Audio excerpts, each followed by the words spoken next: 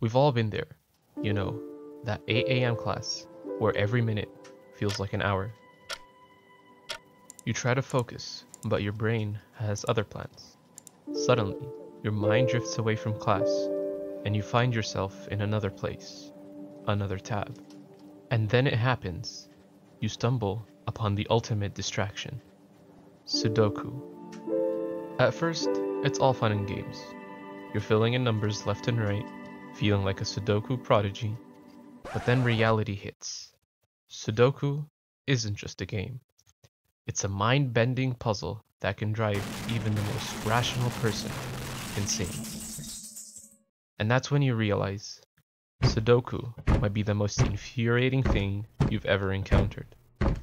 But fear not, my friend. I have the perfect solution for you. Introducing the Sudoku Solver algorithm. With just a few lines of code, you can input any Sudoku puzzle and watch as the algorithm works its magic. Whether you're a Sudoku novice or a seasoned puzzler, this algorithm has you covered. No more frustration, no more endless guessing, just pure solving power at your fingertips. So here's how it works. Before we begin solving, let's understand the rules of Sudoku. The board can be broken down in rows, columns, and 3x3 subgrids. Each row, column, and 3x3 subgrid has 9 boxes, each of which contain unique digits from 1 to 9. The puzzle starts with some cells pre-filled with numbers, while others remain empty. To solve Sudoku, we have to place unique numbers into the empty cells while making sure there are no repeated numbers in any rows, columns, or subgrids. There are two important functions to implementing Sudoku solver algorithm. The first one is the valid move function, and the second is recursive solve. First, the valid move function checks the row, column, and 3x3 subgrid to confirm the validity of a number placement. The function checks if any number already exists in the row.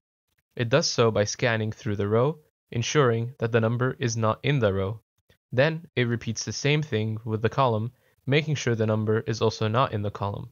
And finally, it repeats the exact same process for a 3x3 subgrid by iterating over its 3 rows and 3 columns.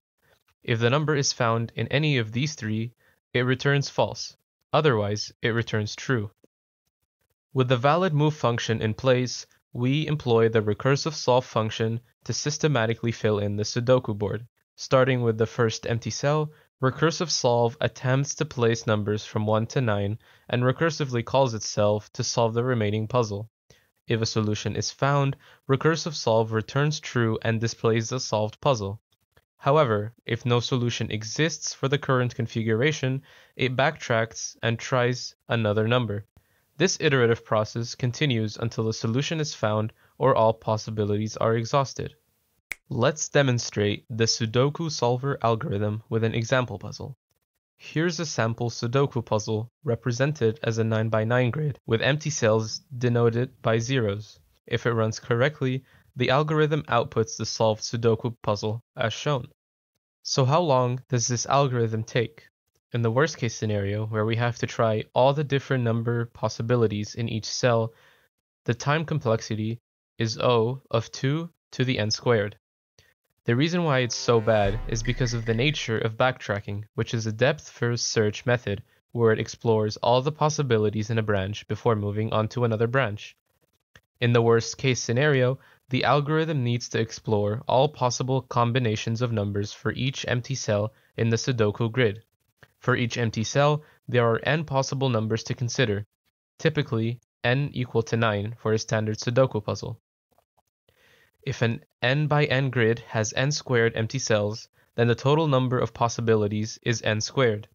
This results in a running time of n squared to the n squared, or n to the 2n squared, and we can denote this first n as a constant 2 to get a running time of O of 2 to the n squared.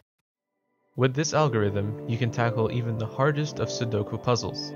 Gone are the days where you tear your hair out in the middle of class and say hello to anger-free distractions.